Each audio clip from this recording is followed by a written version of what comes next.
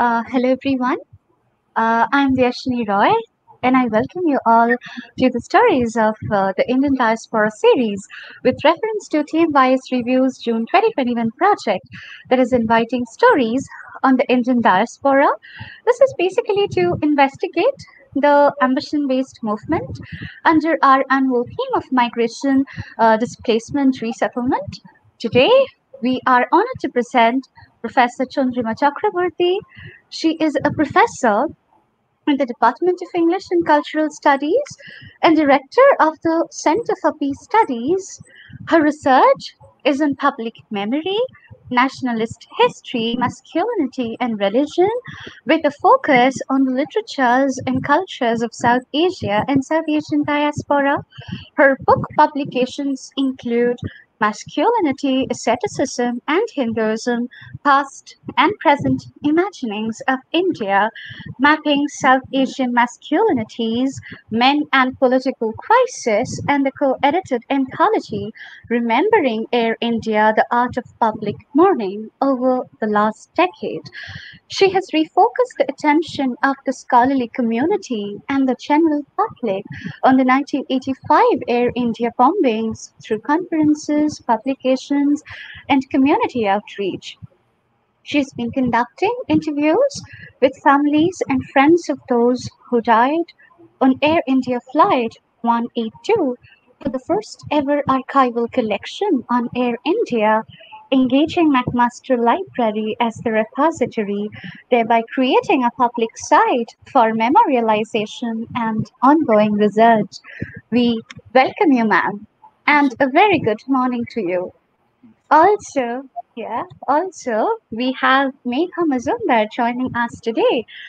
She's currently a student of English literature pursuing her master's from St. Xavier's College, Kolkata, India. She has always had a knack for writing and is also a part-time content writer and proofreader.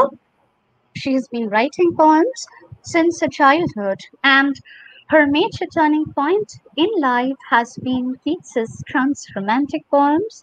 She also takes keen interest in learning new languages and is declaring about her fluency in 7 different languages as of now. She also extends her reach to learning about multilingual poetry, her current area of interest being Spanish Imagist poetry. She is published in several national and international journals, including the Criterion. We welcome you, Megha. Thank you so much. And welcome you, ma'am. It's really lovely to have you today. Thank you. Okay, so, ma'am, let's begin with your journey of migration. What motivated you to migrate to Canada?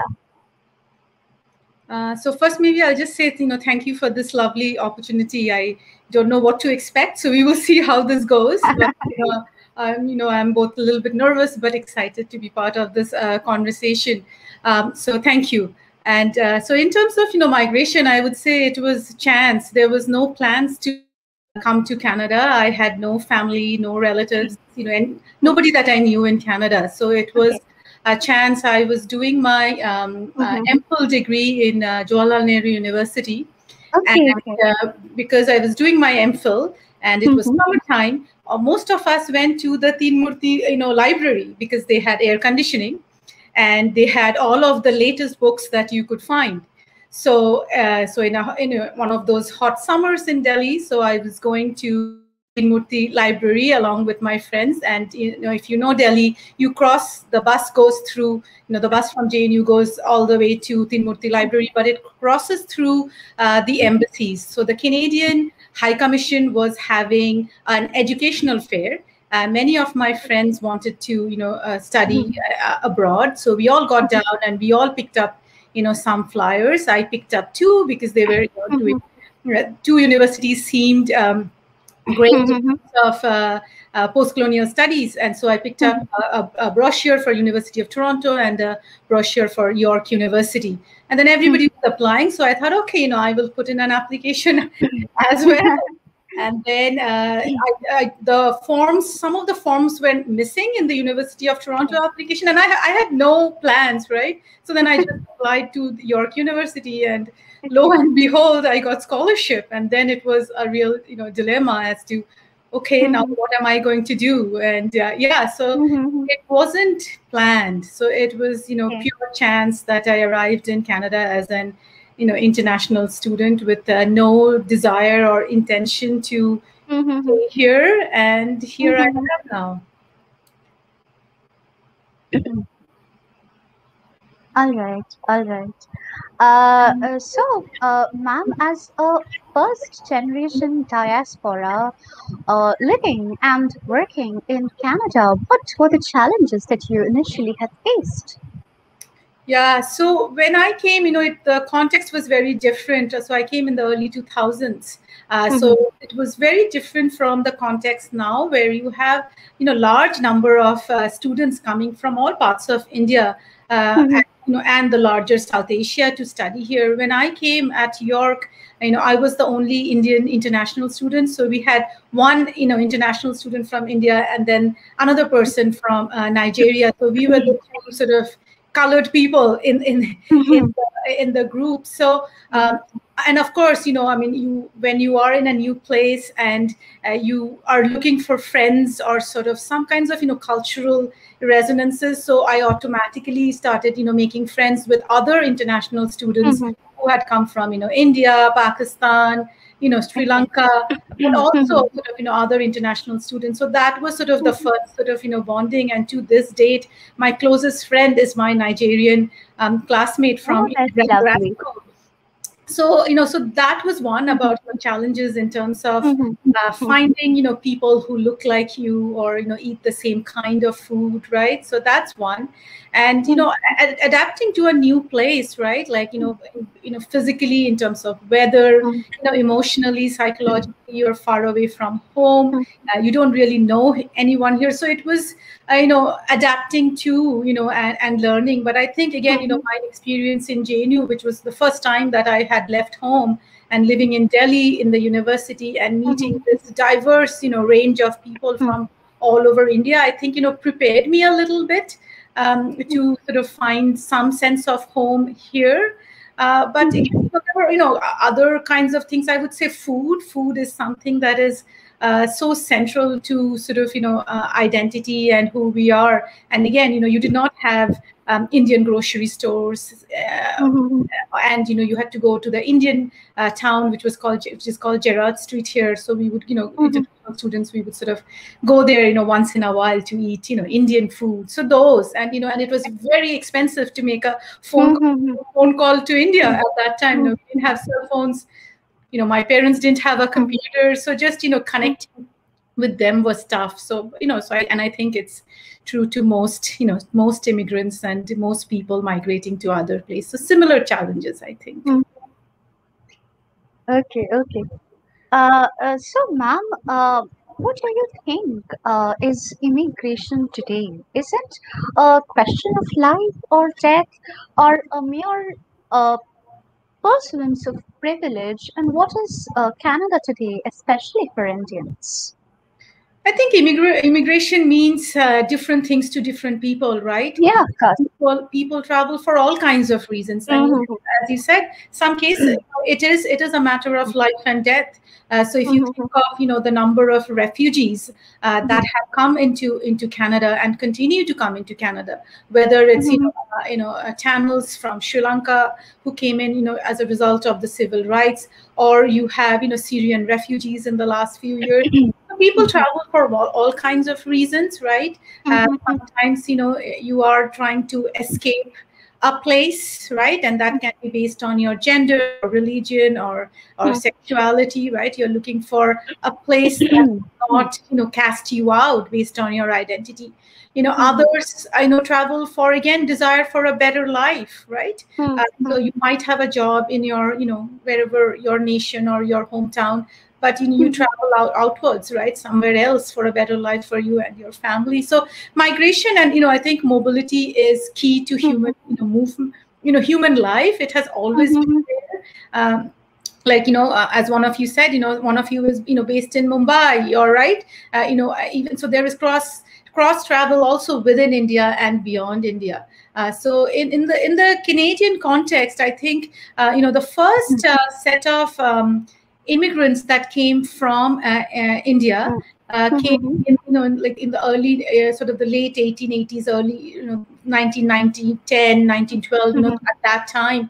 And they came as a part of sort of labor migration. So often semi-skilled, low-skilled migrants, came. And remember, if you know of the Komagata Maru ship, sort of the incident, this was 1914. It was a ship full of Indian immigrants, primarily Sikh migrants who were coming to Canada. They were all, holding British passports, right? So the assumption was they were part of the British Empire and they could move anywhere freely. And they arrived in Canada on the shores of, British Columbia, but they were denied entry.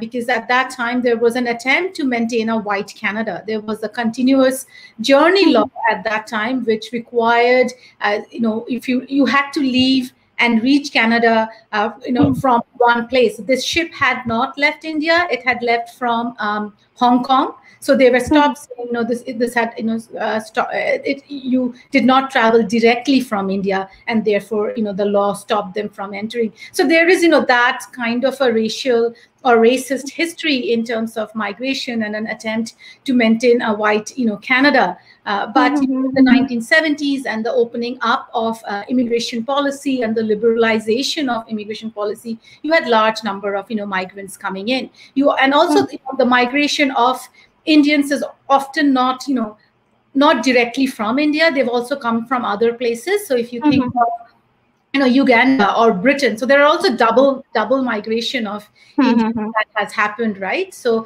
large number of, migrants coming in from Britain or coming in from Uganda, Africa, right?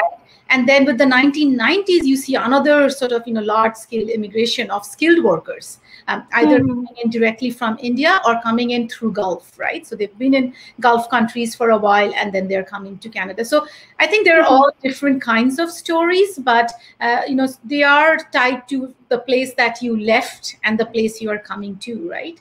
And there are multiple, there's no one kind of Indian immigrant or South Asian immigrant in Canada. All right, ma'am. All right.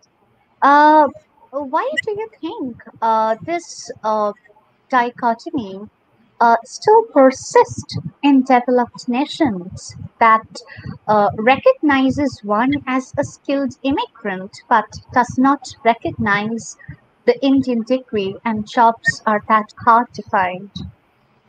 Yeah, I mean, I think it is, tied to sort of, the colonial educational system that, say, and Canada are part of. There is a hierarchy of, of curriculums. There is a hierarchy of, institutions.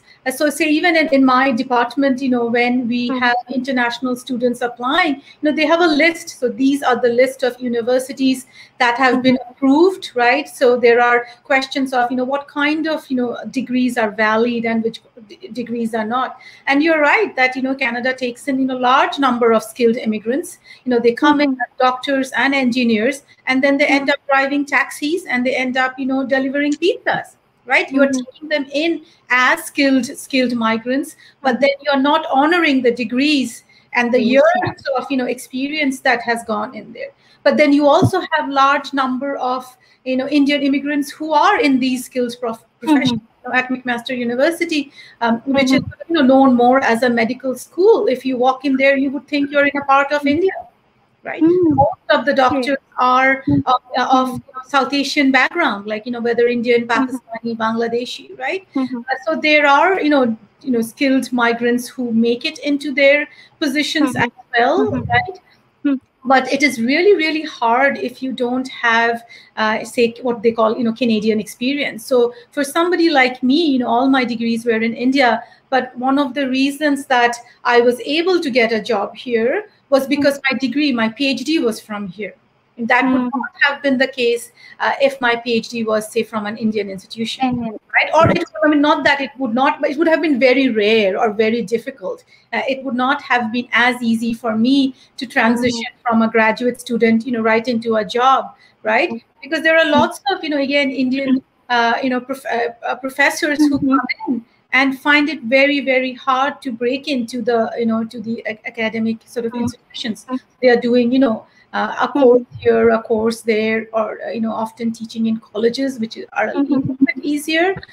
So you're absolutely right that, there is an immigration system that values your skills, supposedly, values your experience, supposedly, and brings you in. But then there is a problem of, incorporating you into the system. And that is also because of the associations. It's, like the medical associations, the legal associations, who they have quotas, so they will only let so many people in. So they, so there is all of this, negotiation, between the government, the federal government policy, the provincial government policy, and the associations which want to have, control and say over how many people will get in and how many years. So there are, friends I know, colleagues I know, who are, writing the exam year after year, say for instance, to get residency, and they pass the exam, but maybe the quota is 100 people, and they don't make that 100 rank. So yeah, so it is discriminatory, of course. Okay, thank you so much, ma'am. Thank you. Over to you, Megha. Yeah, am I audible? Yeah. Yeah, you are. Okay, ma'am, I was going through some of your essays, and in one of them, called The Shadow Pandemic, COVID-19 Opens Old Fault Lines, you have mentioned how, and quoting you, many non-Asians do not distinguish between Asians and Asian Canadians or Asian Americans. To them, they are all simply Asian others, as appears to have been the case for an 84-year-old Thai man who was pushed to the ground in San Francisco in January, and a Filipino man who had his face slashed on a Manhattan train. And then you go on talking about the Face Race campaign that was established to promote awareness against racism. And we have seen throughout your entire essay how, and also the entire concept of the Orient, quote unquote, has been brought into question for the very genesis of the virus and its spread over the year. So while working on essays like these, how much can you, being an East Asian migrant yourself, relate with when it comes to your own coping mechanisms with a country that is not really your own, or if I may say, that a country that has had a reputation of discrimination over the ages and it's still going on? Well, maybe, most countries, unfortunately, have a long history of discrimination. I don't think it is unique to Canada. I think it is a persistent problem with the category of the nation. In one country, it might be race, right, as you rightly said, in the context of in Canada, that produces discrimination. In other countries, such as India, it could be, say, religion, right, which is the current scenario in India. In another case, it might be language, if you think of the Bangladesh war, right, or in another case, it might be class, caste. So we can go on to those categories, but I don't think discrimination is a unique characteristic of any nation. Minorities in different places are marginalized for all kinds of reasons. And as I said, and I think it is a problem of the category of the nation that works by creating a core or an original against which the others are always defined, right, in relation to, it's a relational category. And for me, in terms of coping, you asked, I would say it is through my research, my teaching, my public scholarship, that I have tried to engage with these societal inequities and structures of difference, structures that separate different kinds of humans, or define some humans as not human. So, being in Canada, I think I'm also, very privileged to learn from Indigenous communities and the Indigenous histories of Canada, something that is new and that I am, I know very little about, but I'm, learning, every day. And the place that, I live in, is called Hamilton. It is about 45 minutes from Toronto. And this, area of, Hamilton, Toronto, is a land that that was the traditional territories of indigenous nations, of Mississauga and the Haudenosaunee people. And they're part of what is called the dish with the one spoon, wampum agreement. And to me, this just, if you think of this metaphor, because you might not be, familiar with it, and again, something that I have learned, in the last few decades. So the dish with one spoon suggests, if you think of it as, I know you're literary scholars as well. So if you think of dish with one spoon, so you have one dish and with one spoon.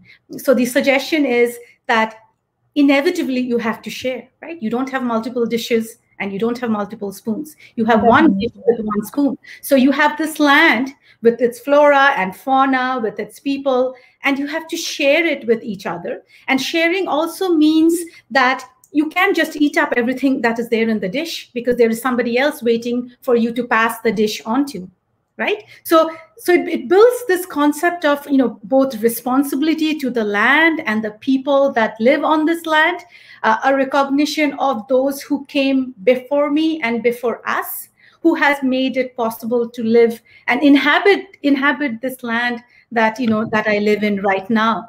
So for me, sort of indigenous histories, open up space for sharing, caring, honoring, being responsible. And the essay that you talked about was an op-ed in the local newspaper here. I mean, it talks of, it responds to sort of COVID-19 and the anti-Asian racism that we've seen as a result of COVID-19. But for me, if COVID-19 and the global pandemic has taught us anything, I think it is our shared vulnerability, our shared interdependence to each other, right? I can be well Absolutely. only when the person that I share my office space with is well. Only if the person that I'm sharing my cafeteria table with is well. Only if the person that I'm sharing my seat on the bus is well, right? So, and from that sort of my personal interaction with this one other person, you can sort of broaden it up from that particularity to talk about the neighborhood, or sort of the vulnerability and the interdependence on in terms of the province and the country, and then sort of at the level of the global.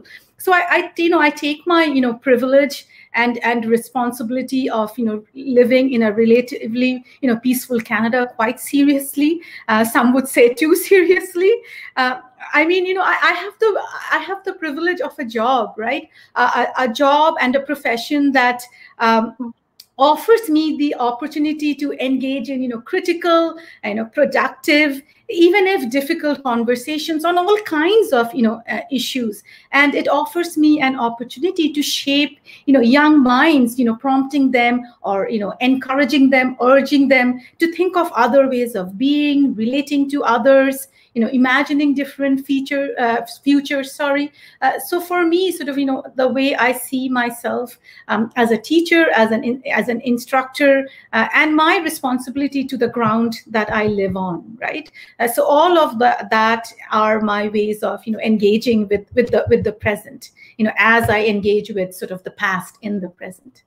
Yeah, I hope that answers your question. Yes, very much. Actually, when you talk about this entire concept of neighborhood or your privileges, we tend to forget, like, we keep on complaining. Like, I myself kept on complaining about so many things, but I never cared to look into my privileges I am equipped with when I'm staying at home. Absolutely. Not coming into. For instance, Megha, like that we can stay at our homes and have this conversation. Many others do not have the privilege like us to be at home and carry on as if nothing has changed, right? If you're a frontline worker, if you have to be at that grocery store, you are more vulnerable. If you are an elderly person, you are more vulnerable, right? And you're dependent again on your neighbors, hopefully, for bringing your groceries, helping you out, checking on you. So I mean, we are privileged in so many different ways. Yes, we can throw our hands up and say, yes, we are in the midst of a global pandemic. And I'm not sort of, saying that, yes, we are not, all of us are not suffering, or we are not suffering at different levels, but it is differentiated suffering. We are not suffering equally. And we often forget that, right? Based on race, or based on, again, gender, right? Who is doing more of the caregiving work? Highly, yeah. I have two kids at home. It's not easy to do your job with two screaming, running kids, around you, or who need printouts every 5 seconds, right?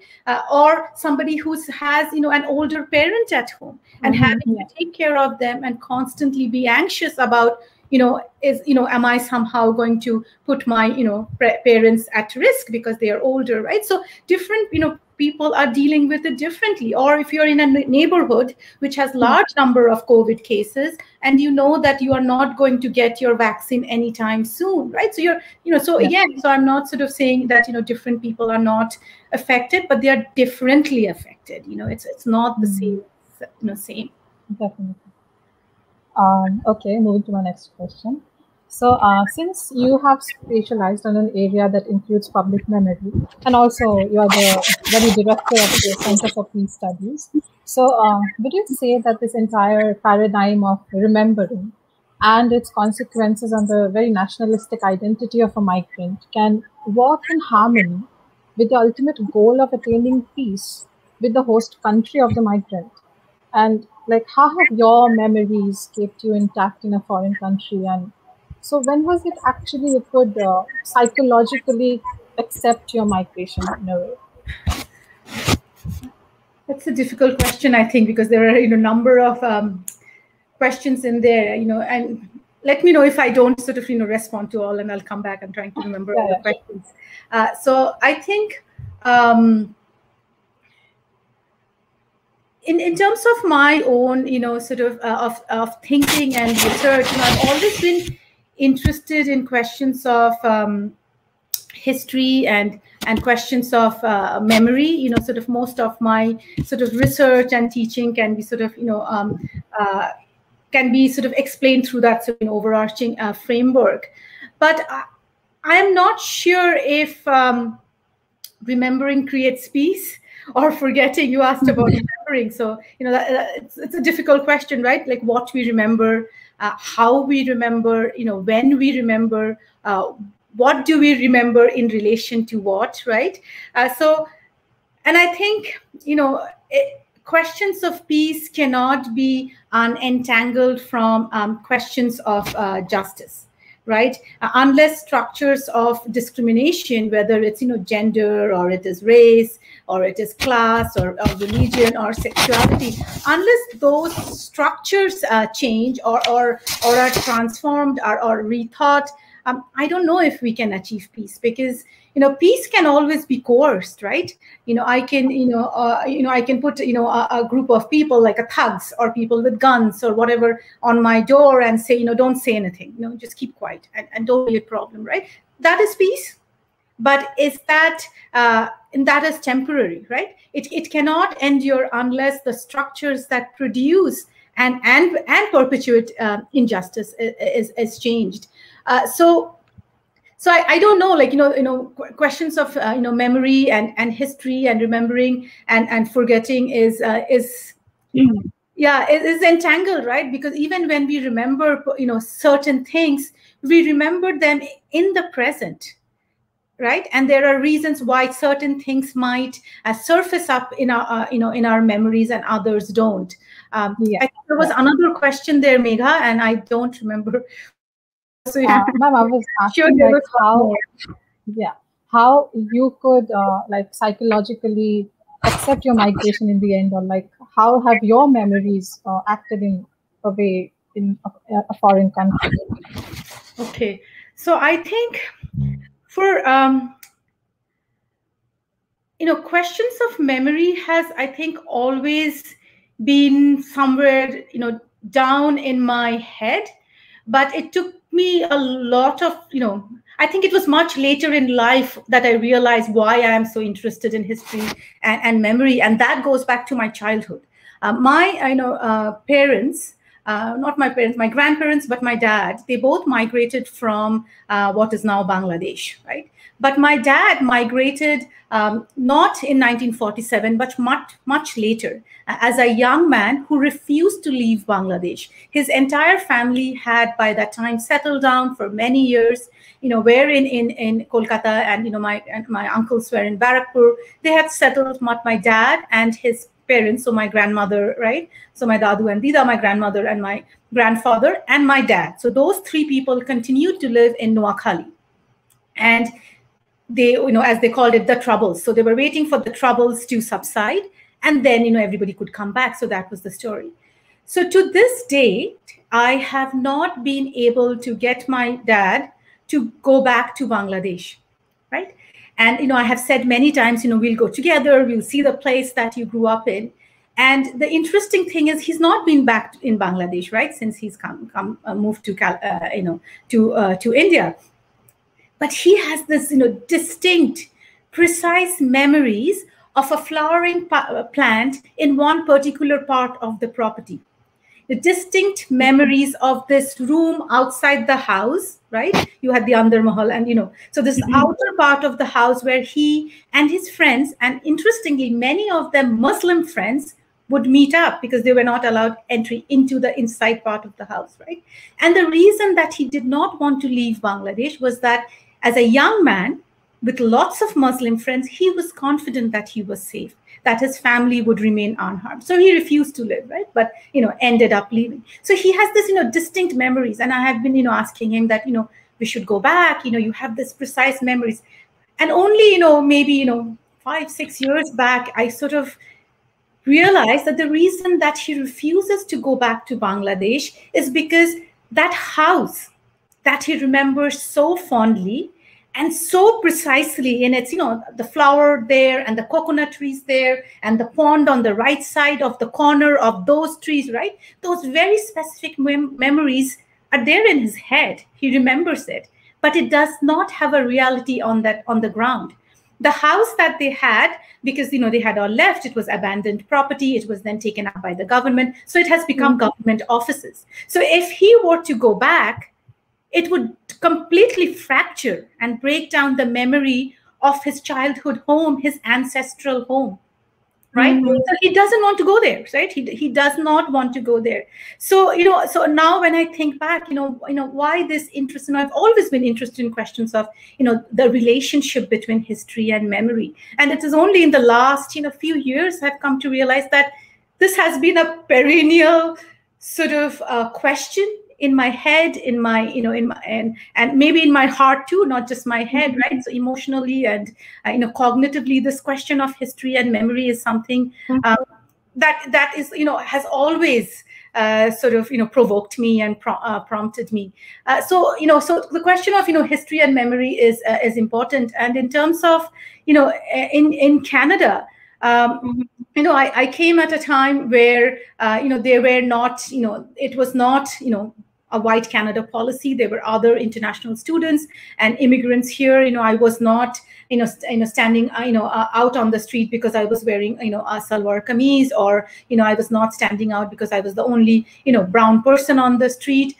So having a larger community sort of, helps you to adopt into a, to a new place, but also the relationships that you develop with others, right? So, sort of the friendships that I have made with, colleagues in, say, the department that I teach in. Yes, those are people that I work with, but they are some of my closest friends, right? Both in my department and the university, largely. And, then there are sort of, friends in the community. So all of, us, sort of, I guess, sustain each other. And many have, their own arrival stories, their stories of departure, right? And these are things that I teach. So teaching, I think, is also one way of coping, because I teach South Asian literature. I teach, African literature, all Anglophone, of course, African Caribbean literature. And they're all stories of, arrival and departure and memory and history, right? And sort of thinking of, all of these. We are often taught to think of, okay, this is Indian history, or this is the South Asian story of migration. But I see themselves as, relational stories, right? So, so again, in my own teaching, I try to bring all of these different histories together, not to say that they are same, but in their difference, right? So bring all of this together, histories together, and talk to them relationally, right? And the students in my class are made up of, first generation, second generation, or maybe fourth generation immigrants. Some are international students who've just arrived. Some are, permanent residents who've just arrived. So I teach this diverse, array of students, and they just enrich the conversation, right? So even if we are, doesn't matter what, which text I teach, I know there is somebody in that class who has some connection to that place and can relate to that place. So we have, this amazing, animated conversations about history, about memory, all those kinds of things. Those are sort of, taking my own personal and, interest, and then, having a larger conversation with the, younger group of students. So, that keeps me going, I think. That's a very interesting way of looking at memory and history, and how you say that it's so difficult for your father to go back to Bangladesh because he has imagined the past and he is afraid that the reality will not hit him in a nice way. So that's really interesting and very enlightening. And I will add, my mom did not migrate, right? My mom's parents migrated. She was happy to go back. She wanted to go and see the place that she had heard about. So she was happy to go to Dhaka and, all of that. But my dad, to this date, he just refuses. He's like, no, if you want to go and see, I'll tell you what the address is. But I don't want to go there. And, for years, I was like, no, we should go. You have all of these fond memories. Unless you go with me, who's going to show me? I don't know this, right? But now I realize that it is so wrong for me to persist and, ask him that, so it's that I'm not asking him to do it for himself. I'm really asking him to do it for me. And that's a very unfair burden to put on him, right? Because, that, you don't want that memory to be fractured, right? That remembers. And it's amazing. He'll tell you that plant, and he'll name the plant, and, that flowering plant is on that portion of the property. It's quite uncanny. Lovely. Okay, over to you, Deyasini, for the next question. Yeah. Thank you. Mama, I absolutely loved what you said. It was just a poem to me. And okay, so ma'am, the relationship between geography and writing, and the ways in which the poetics of dislocation inflects writers' creative output are all well explored issues in diaspora studies. And even at the risk of sounding cliched, I would like to ask you how the travel and mobility shape up your literary aesthetics. So I think, I think maybe I responded to that bit in response to, Megha's question, because both in terms of my, teaching and research, it is about, as I said, I teach, African immigrant, writing in Canada, right? Or I will teach, writing by, say, African, diaspora writers, whether it is, Ngugi wa Thiong'o or Chinua Achebe, or I will teach, Olive Senior from, say, the Caribbean, or I will teach, writers, South Asian writers, whether it's Anita Rao Badami or, Bharati Mukherjee, right? So, all kinds of, Uma Parameshwar, Rene Saklikar, some are South Asian Canadian, some are, American, some are British, like Monica Ali, right? So I teach. So for me, again, as I said, it's my teaching, I think, that sort of responds to some of these, deep personal issues or political issues, and even sort of, my interest, like, you asked about sort of literary aesthetics, sort of, my research on, say, the 1985 Air India bombing, or the Kanishka bombing as we know it in India, is deep, developed from my teaching. So this was not a research project that I came up with saying, I'm going to study the South Asian diaspora or what happened to, in the 1985 Air India bombing. No, I was teaching a course, I was developing a new course. It was going to be called, mapping South Asian masculinities for my department in English and Cultural Studies. And so I was developing a course around political crisis and masculinities. So, I had, the partition of British India. I had the civil conflict in Sri Lanka, Bangladesh war, all of those things. And then I thought to myself, well, these are all based in South Asia, although this is a South Asian masculinities course.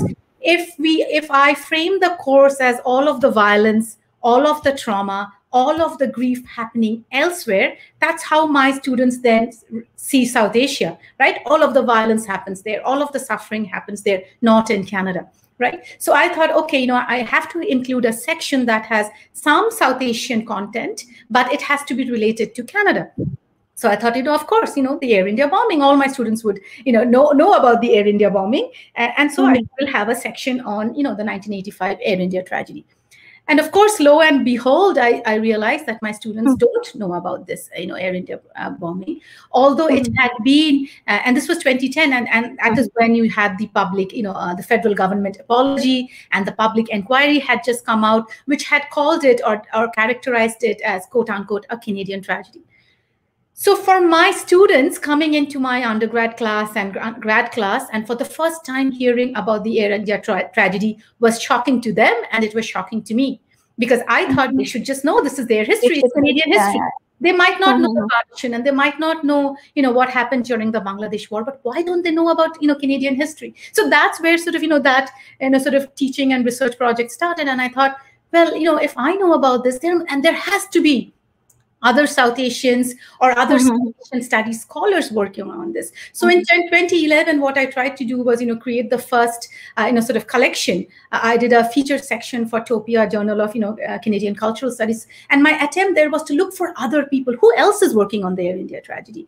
How are there must be people doing PhDs. There must be other people. It can't be just, I'm so late in the game. There must be other people before me. So then I, put together that, a sort of featured section, because there were 329 people that were killed, of which 280 were citizens or permanent residents of Canada. There were 82 children under the age of 13. How could you not remember, right? Or how could you forget, right? It has been called, Canada's worst mass murder, right? Yeah. Yet it is barely remembered in this country, right? So why? So that was my question, right? Why hasn't this tragedy claimed a prominent place in Canadian history and public memory? Because, I know some of the families, and now many of the families, and year after year, that is their question, right? Why does nobody care? Why is grief seen as not worthy of public mourning? And so, from that, teaching and my students' deep interest and frustration that they did not know about this history, it got me started sort of, in this research project. And then, in 2015, I did a conference where we brought in, artists and family members, many of the artists who are family members, and how they have dealt with this grief, with this tragedy, as well as international scholars.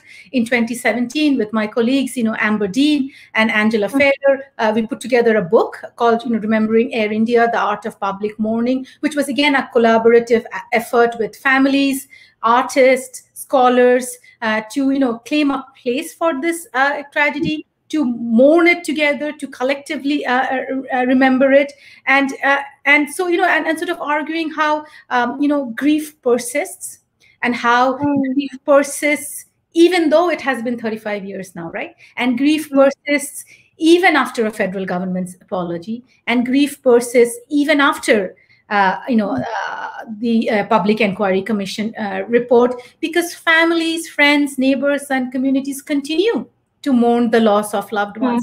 And through this, through this work, then, as I got to, meet more families and talk to them, it sort of moved into an archival project, because many family members then, was willing to trust me with their stories, were willing to, trust me, not just with interviews, but with actual artifacts, right? So calligraphy, poems, letters, drawings, dance, right? Different ways that they have remembered, forgotten, tried to remember, right? Tried to cope with.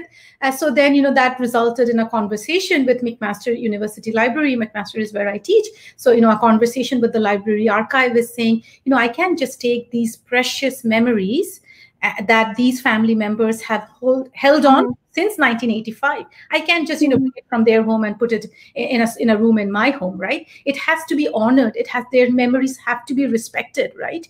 We have to remember these stories beyond their lifetime and beyond my lifetime, right? So how do you make that part of public memory? So my sort of, thinking around that was, creating a public memory archive.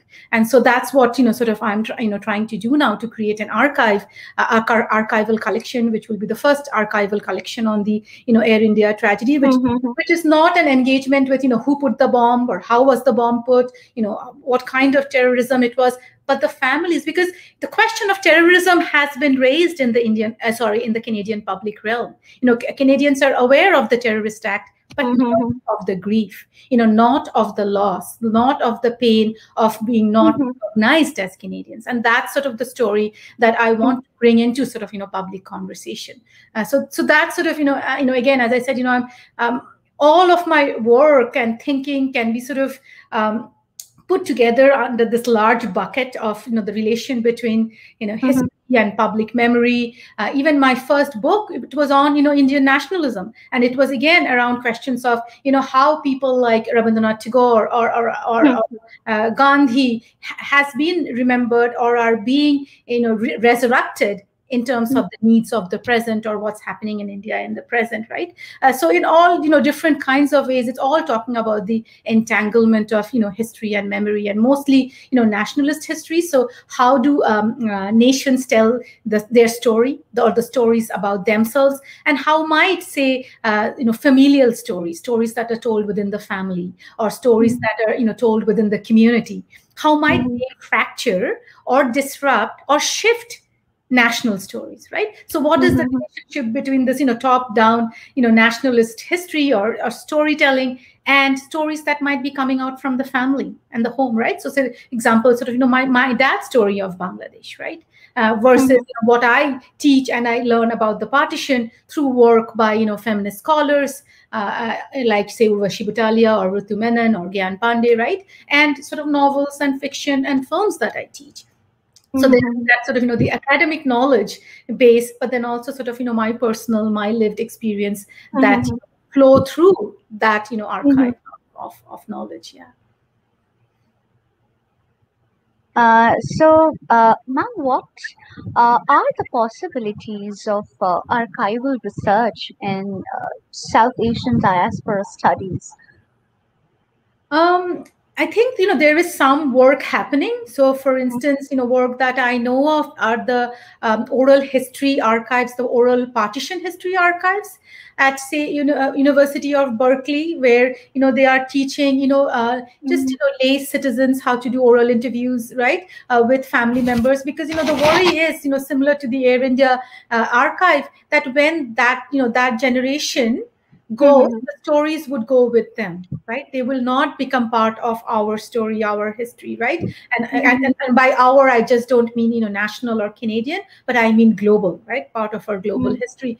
So I know of that sort of partition archive work that's happening in Berkeley. Then I know like Simon Fraser University, that is based in Vancouver. They've done an archive on the 1914 Komagata Maru incidents, so stories, interviews, photographs, right? All of that. And so there are scholars, and then there are community members who are collaborating and working on archival projects. But of course, there is lots more that can be done and should be done.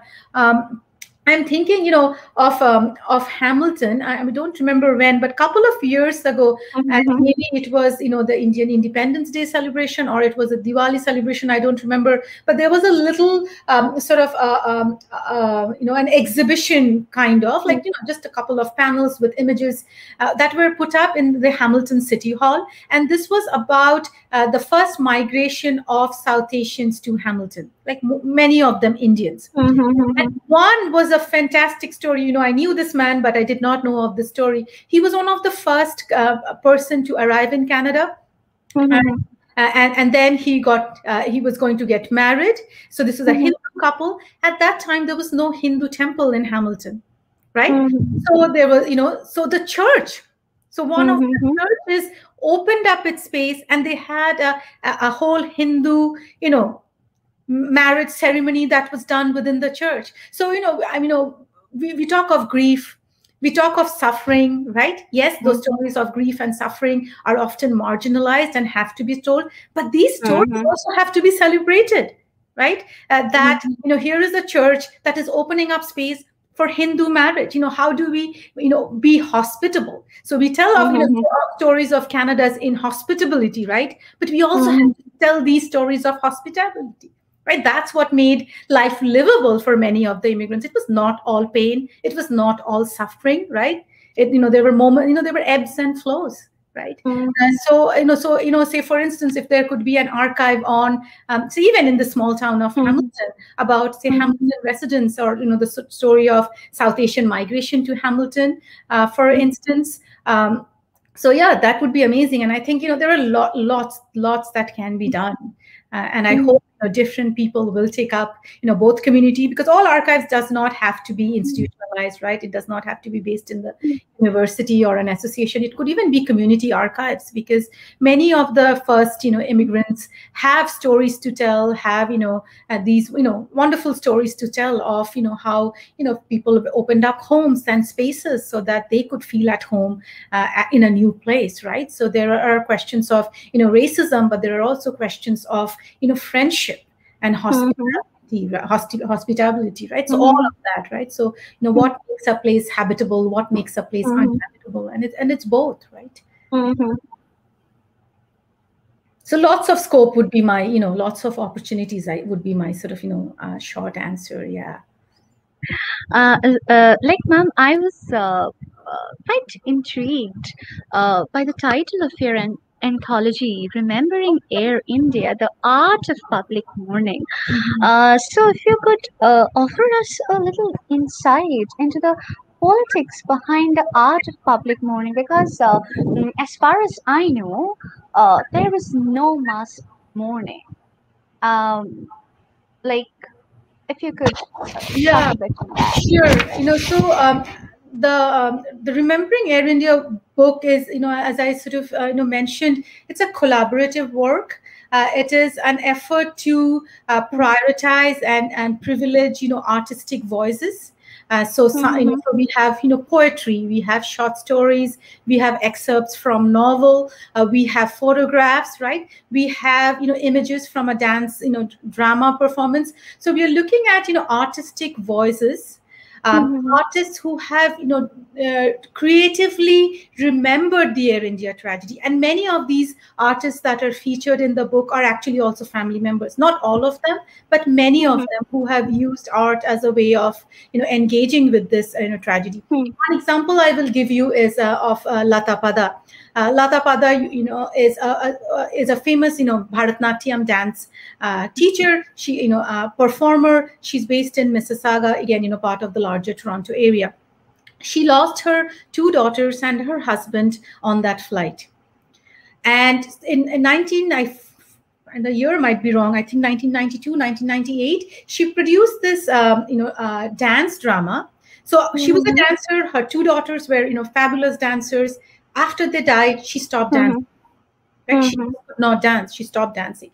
10 years later, she started dancing, and then dance became her way of engaging with the loss of her 2 daughters. So in my interviews with her, she will say that, of course, I don't have my daughters, they are gone, but as I am teaching dance, somebody will twirl their hair in a particular way, or turn their hand in a particular way, and I see gestures or bits and pieces of my daughter in those gestures and movements.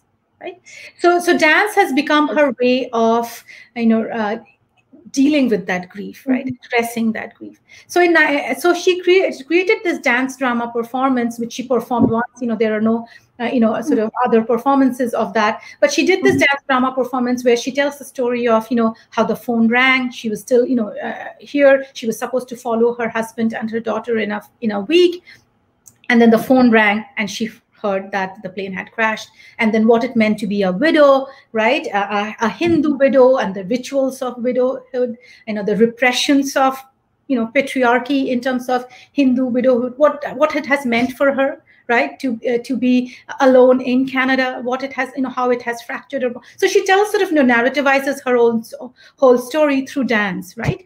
So we have, say, for instance, images from Lata and sort of a little, piece from her, and then we have, an essay on the dance drama. So for us, it is creative writing, creative performances that is the other archive. So we are trying to create an alternative archive to the official archive. So the official archive is of terrorism. The official archive is of Indian immigrants who brought their problems to this country and messed it up, right? It is this foreign tragedy. This is a foreign problem. It is India's problems with its minorities that Canada has had to deal with, right? So that is sort of the official, narration. And this creative remembrances, tells the story differently, right? It connects this sort of, the 1985 tragedy to a longer history of partition, of the 1984, violence against Sikhs, of, Komagata Maru. So it creates this, intricate pathways into a past history and brings them all into the present and creates this whole trajectory of South Asian migration, or the experiences of South Asian migrants in Canada. So it was a collaborative effort with scholars and artists, creative artists, and trying to create a conversation between them. It was an attempt to see artwork, whether it's poetry or whether it's fiction, as testimony, as witness. So rather than scholarly work or doing the telling, we see artistic works itself as bearing witness to the story, right? So the role of art objects in opening up spaces for mourning, right? So the art of public mourning. So again, the privileging of art, privileging of marginalized voices. Many of these artists are little known or unknown. So this was also a way to bring them sort of into a mainstream conversation, hoping that they would show up in educational curriculums, they would show up in conversations. So again, a collective effort with families who lost loved ones, with artists who are creatively remembering the Air India tragedy, and then scholars, right? So it's a combined, collective effort to collectively mourn this tragedy and sort of haul it back from oblivion into public memory, right? Public So memory, the book tries to do that. I try to do that through my teaching. Many of us teach things from that book or other things. So again, a collective effort between scholars, artists, families to mourn together, because often the families feel that it is their story, it's their pain, but it has effect to a larger generation of South Asian immigrants who bear these stories or who continue this legacy of loss, right? So again, a collaborative, collective endeavor to mourn together, to grieve together, and to think creatively about the past, and as well as the relationship between the past and the present. So yeah. Thank you so much, ma'am. It was really insightful. Over to you, Megha. Yeah, and it was very insightful, and I was like overwhelmed with all that you shared. So I'll just slightly move to religion now.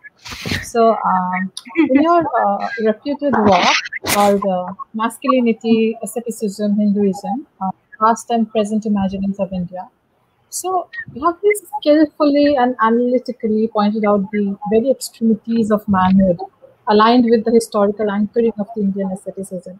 And so, apart from this political, religious, and social utilities of such manhood, how would you trace the very quote unquote prejudice caused by such idealism when it comes to the women of the society? Yeah, so I think masculinities has to be understood in relation to other categories, right? It is not a standalone category; it's a relational category. So it has to be understood in relation to, say, race or class or caste or ethnicity, nation, religion, etc., right? Sexuality, because these social categories determine the reproduction of certain forms and certain practices of masculinity, right? And they're also products of particular places and particular times. So masculinity is not one thing, right? It is a relational category that shifts and changes form and takes up new form based on the time period we are talking about, right? Based on the historical context and geography, right? Different cultures have different versions of masculinity. So in my that first book, what I looked at is I looked at sort of four, how I sort of, structured it as four symptomatic moments in Indian nationalist history. And I looked at, anti-colonialism. So I looked at, writings by, Bankim Chandra Chakraborty for that chapter. And then I looked at, Swadeshi nationalism. So I looked at, Rabindranath Tagore. Then I looked at Gandhian nationalism. So I looked at, anti-colonialism, Swadeshi, Gandhian nationalism, and then I looked at Hindutva, or the Hindu right. So that was sort of the frame of that chapter. And again, looking at the relationship between nationalism and masculinity. But the focus was on the relationship, between asceticism and nation. And as you sort of, brought up, like, what does that mean in terms of women? Well, in terms of my, research and work, and what I, have found is that ascetic nationalist discourse is a very masculinist discourse, right? I mean, it changes, it is not the, Bankim's version of ascetic nationalism is not the same as Gandhi's version of ascetic nationalism, is not the same as the Hindu rights version of ascetic nationalism. But all of those various, very different, versions of ascetic nationalism have something in common, and that is the emphasis on celibacy, right? The emphasis on celibacy and the casting of family life as an obstacle to nationalist commitment. And this nationalist commitment is differently defined for all of these various people, right? Their understanding of nation or nationalism is not the same, but in all of that, we see a marginalization of women, right? Because women don't have a space or a place within that ascetic nationalist discourse. They are seen as forces of chaos, right? Because desire is chaotic. They are seen as forces to be feared, because they might, shift men from following their true path of, nationalism, and whatever that nationalism might be. So in all of these texts, in different ways, women figure as objects, as objects of desire, or objects that one has to fear, but they're always obstacle, right? Or they have to become, good companionate partners who will allow men to follow their rightful path, right? So that they can demonstrate their proper, masculine, conduct. So in all of these very different figures who think of nationalism very differently, like, Tagore is in fact, critical of nationalism. But even if you think of, a novel like Ghore Baire or Home and the World, right? What's her name? Bimola, right? So the character Bimola, and the desire of two men for Bimola, right? Her husband Nikhil, and her friend, what's the name of the friend? Sandeep, right? So again, but how, Bimola is this figure of, desire, who's desired and is desirable, but also fractures the relationship between these two men and their friendship. So ascetic nationalist masculinity, differs from context to context, differed from, based on these various figures. But I think it's sort of the emphasis on celibacy that, casts women out. And marginalizes women, and also produces them as objects of fear, and as I said, or objects of desire, which both then require control by men. Absolutely. And as you mentioned Ghore Baire, I can so relate with Tagore's Chokher Bali as well. Yes. Like how Binodini has been literally victimized in a way when the men are supposed to be in question. Yeah. So, okay, like you mentioned, you have taken up different inputs and cited Tagore or Gandhi or Bankim Chandra. So would you say that the very historical acceptance of the historical significance of erudite like these, and is it like the question lies in the way they're adhered to the very Hindu right? Yeah, I should first say that, the various sort of, nationalist icons that I discuss in my book are very, very different. They are not one and the same thing. The Hindu right would like us to think that way, but that is an appropriation, right? The sort of, the masculine figure that we say in Bankim's, Anandamant, the Shantans, right? The male sons, the devoted sons who are now going to fight for the motherland, is not the same thing as Tagore's version of uppercase man, right? Where Tagore is, saying that, it doesn't matter, national borders doesn't matter. What is important is sort of the universality of friendship and brotherhood, right? That is very different from what Bankim is saying. Or Gandhi's nationalism, right? The Hindu right, quotes the Bhagavad Gita to talk about violence, right? Dharma yudh, that violence is justified, and we have to be violent in order to prove our manhood or to reclaim our manhood, right? Gandhi is saying something very different. He's still quoting the Gita, right? But he's emphasizing, non-violence. So, very different figures doing very different things, but they have been taken up, differently. So, for instance, Tagore and his version of this divine man, and he's constantly saying that the problem, in his collection of essays, Nationalism, for instance, he's constantly saying that the problem in India is not political, it's social. So unless there is a social transformation, the inequities, the injustices that we see in the society will continue even after the British leave. So what is needed is a social reorganization, right? What we need is a change in the social reorganization. And again, I mentioned Ghare Baire or Home and the World, and we see that in the character Nikhil the Zamindar, right? Who wants a social transformation, whereas, Sandeep would go out and, burn the clothes that the poor peasants need, right? So very different, versions of nationalism, and Tagore is very critical of it, right? Or say, for instance, I'm thinking of, the Hindu rights emphasis on Ram, right? And the version of Ram that we see now is this aggressive, militant, weaponized figure of Ram. But for both, Gandhi and Tagore, for them, the most important aspect of Ram's life was, as they say, I quote, as an incarnation of divine love. So we are still talking of the same figure of Ram and Ram Rajya, but Gandhi's definition of Ram Rajya could not be as far as you can possibly think of in terms of the Ram Rajya that we see being established or the efforts to establish a Ram Rajya in sort of the Hindu right version of it, right? Gandhi is talking of, Hindu-Muslim relationship. Tagore is talking about, Hindu-Muslim relationship of, anti-caste efforts. And then you have, Hindutva's, version of Ram as creating this Hindu-only nation.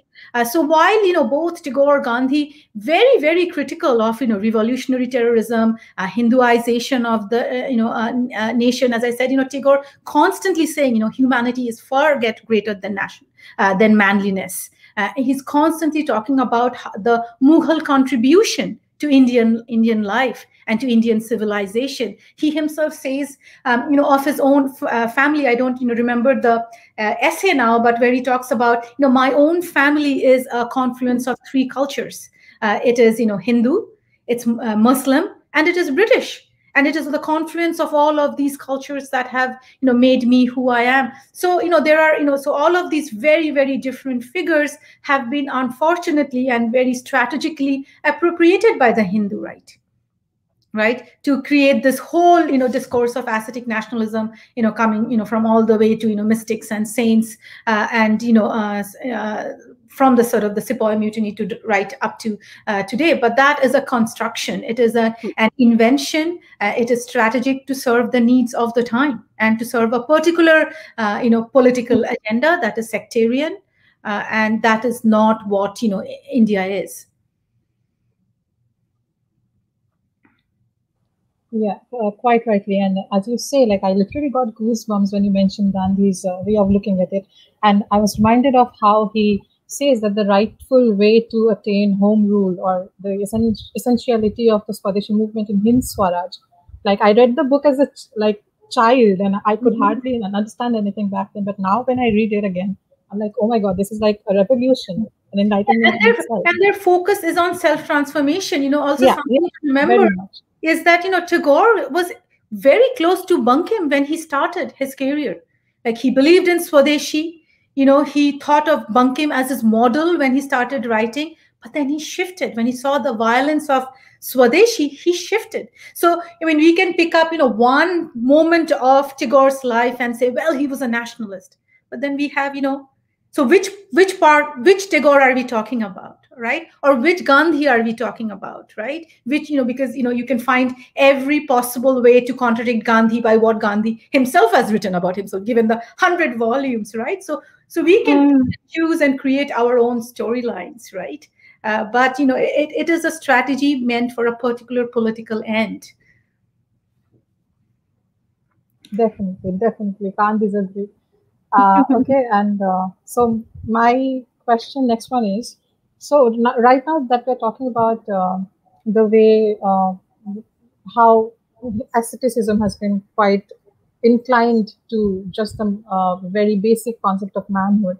So in your co-edited anthology named Mapping South Asian Masculinities, Men and Political Crisis, after reading almost like 4 to 5 essays, I sort of derived out this very one common idea in most of them, that how this conceptualized idea of valor or courageousness in a man uh, enhances the very concept of violence in a way. And we tend to overlook the very idea of it, the very similarity between these two ideas. So how would you comment on it? Yeah, I think, again, similar to masculinity, I think, I would define valor, because valor is, again, defined differently by cultures and by religions, by regions, right? So it differs over time and space and from place to place. So for, again, if I can go back to sort of Gandhi, so valor for Gandhi was the ability to, be able to self-transform oneself, and the ability to endure violence on the body without hitting back, right? So that's Gandhi's, to say, definition of valor, that are you strong enough, are you man enough to be able to endure violence on the body, the physical violence on the body, without, by default, hitting back, an eye for an eye. But valor, in the Hindu right context, it means very different. Valor is that, you have to be the aggressor. You have to prove your masculinity, through violence. So again, it means different things, and it, differs from, context to context, I will say. But we can see what, violence is doing in India in the current time. And so, yeah, I think that's what I'll say, that, it differs from different, place to place, time to time, and it has to be sort of situated historically and temporally, and it serves, again, different purposes at different times. So it will depend on how it is defined. I'm thinking here, I'm thinking of, I was talking about JNU, so I'm thinking of, JNU here, how, I think of, my, going to JNU and studying there as sort of, a self-transformation, as somebody who, grew up like all of you guys with this, unity in diversity phrase that we were all taught in India. We have all of these different cultures, we have all of these different religions, we have all of this different food, we have all of these different festivals, but we are one, right? And it is only when I went to, JNU, I saw that happen in front of me, right? I met people who spoke languages that I had only read in the books, or wore clothing, and they were all in my class, right? Sort of, again, some of my closest friends, one from Tamil Nadu, one from Bihar, one from Orissa. So it was an amalgamation of sort of, all of these cultures, sort of, Tagore's Vishwabharati in a way, right? So you have all of these cultures. And it's so interesting to me that JNU is now, the anti-national university. And again, it goes back to how nationalism is defined, because, in a weird way, for me, if you ask me, I would say, I became a nationalist when I went to JNU. Because before, I saw the nation functioning in books and articles and films that I might watch. But here I was living my everyday, my day-to-day with others very different from me, right? As different as it could be, say, a white Canadian. Different religion, different caste, different class, different gender, maybe different sexuality. So and I was living life with them and coexisting with them, right? So what is nationalism, right? So for me, it is, it is sort of Tagore's version of difference, rather than sameness, and being able to hold on to those exquisite, difference that makes India so wonderful. Not forgetting that the repressions and the marginalizations that also happen, because again, if there is difference, there is a hierarchy of difference, right? Difference is not the same thing. So, quite alert to the sort of the marginalizations and the suppressions that, difference proceeds. But it is those, multiple differences that I saw play out in JNU.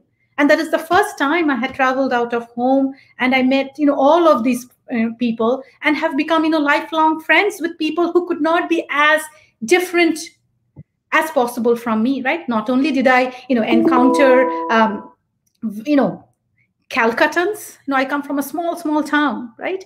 So I don't think of Kolkata as home. Kolkata is a place, I studied in, or Kolkata is, a place I visited to buy books, right? Like I think of, College Street and, sort of the bookstalls or particular restaurants, but I don't think of Kolkata as home.